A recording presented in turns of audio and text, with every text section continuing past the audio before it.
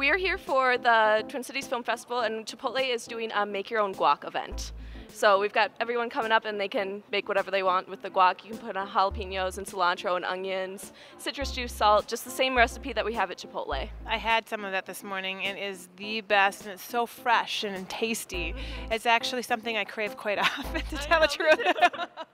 I have it all the time. It's so good. Guacamole is my favorite. Can you start from the very beginning? I know you've given us the ingredients, but the step-by-step process in making guacamole. So what we start with is we have a box of fresh avocados. We take all of the avocados and we just cut around, and you take the avocados and you scoop them out. Once it's all in there, you take this big guac masher and you just have to like go at the guac until it's nice and smooth. After that, you add in all the ingredients, the citrus juice, the cilantro, onions, jalapenos, salt. You were telling me that it lasts a day because the ingredients are so fresh.